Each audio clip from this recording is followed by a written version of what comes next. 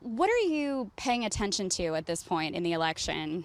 Well, whatever I see on the news, I watch it, and Is it entertaining or depressing or fun? a little bit of everything.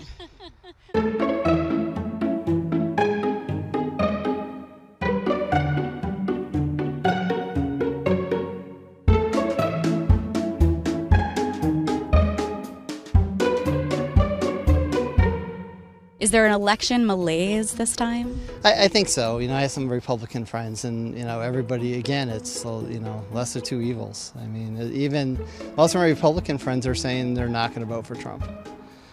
So it really is. I think I haven't seen this since I've always voted. So, Do you think the Democrats could have put up a better candidate? Yeah, I think they could have found someone better. I think both parties could have found someone better.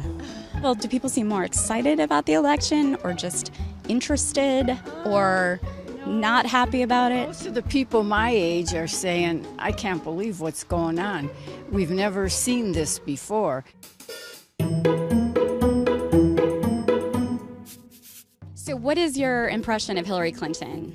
I mean, I don't think she would do a bad job, but I don't really know. I don't really know. I think overall who's left, she would maybe do the best job out of all of them just because I'm just not a Trump person. What would you say your level of excitement about the election is at this point?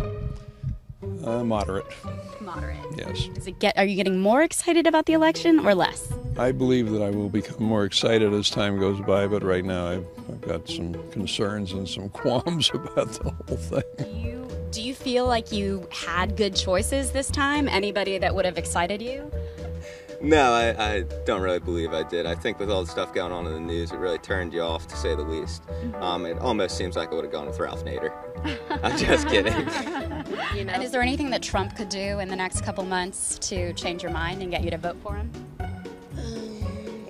Change his whole attitude and everything.